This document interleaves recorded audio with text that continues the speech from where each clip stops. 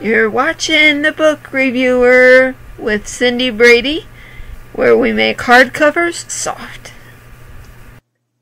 Hello, and welcome back to another episode of The Book Reviewer with your host Cindy, and I have another book review to share with you guys.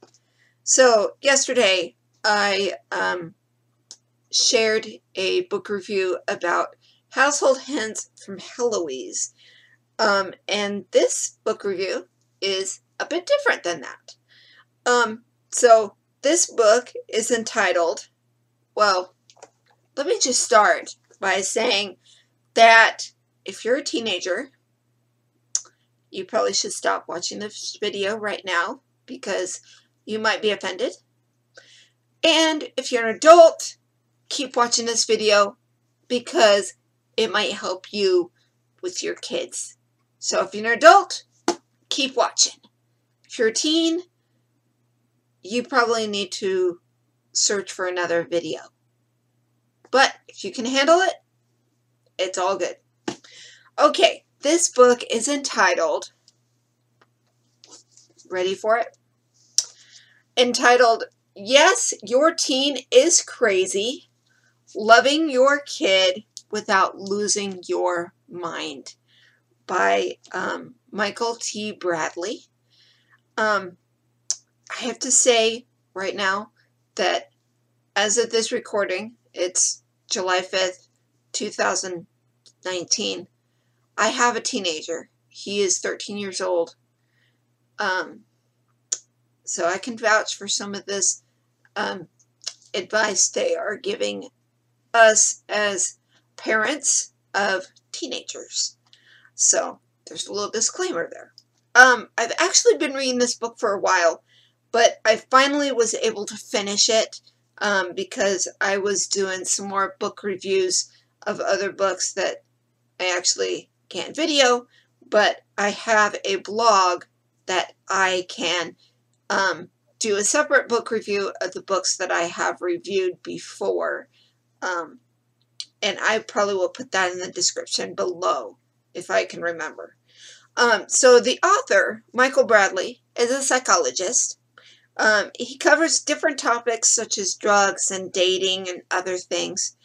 And I think one of the misconceptions I think some parents have is because if your kid is between 11 and 17 years old, means that you might give them a little less supervision because they know how to take care of themselves mostly.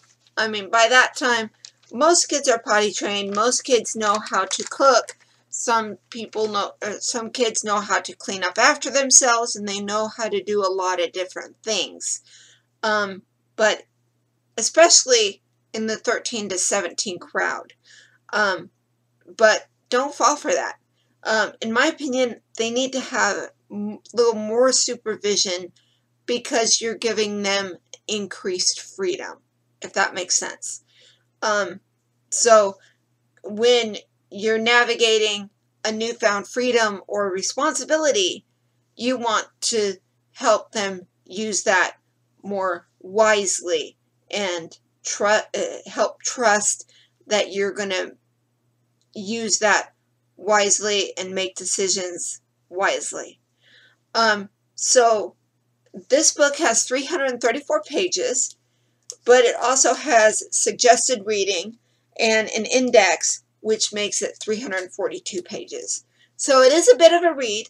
I think if you can get through the slow parts, then it will be engaging and set the foundation of what you want to get out of it.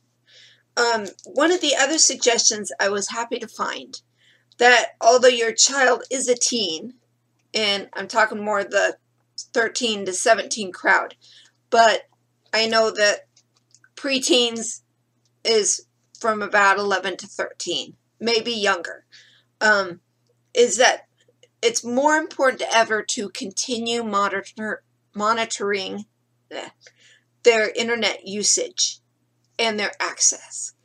Another thing I learned is that the birds and the bees talk, and I know a lot of people are scared about the birds and the bees. it should not be one big talk. It should be a series of little talks, from knowing the proper terms of the anatomy to knowing what is appropriate for every stage of their development. Because my son is 13 as of this recording, and he is not entertained by the idea of dating women right now, or young women right now. And it's good. It's fine. Different kids have different stages. But knowing what is appropriate, how to treat the opposite sex, is very important.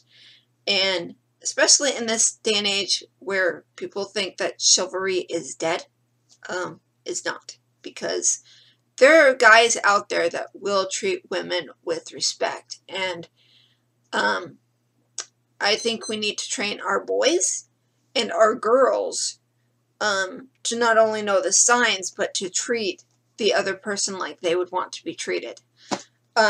So this is a great book. I recommend this book to any parent at any stage, but especially a teenager in the 13 to 17 years old demographic.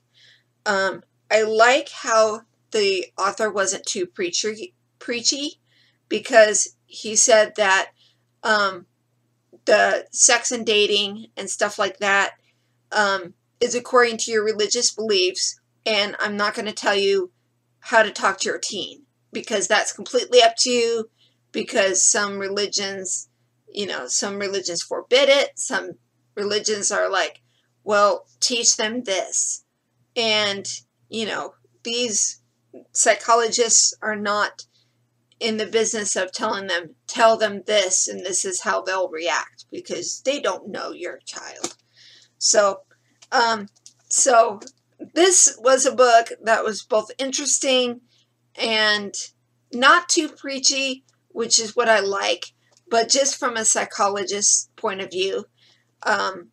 So this was a great book. I recommend it. I'll put a link in the description below.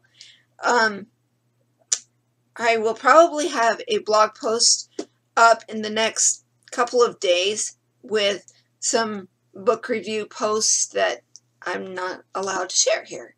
So, that's all we have for you today. Thanks for watching. Thanks for subscribing. Keep reading. Don't stop believing. And we will see you again next week. Bye!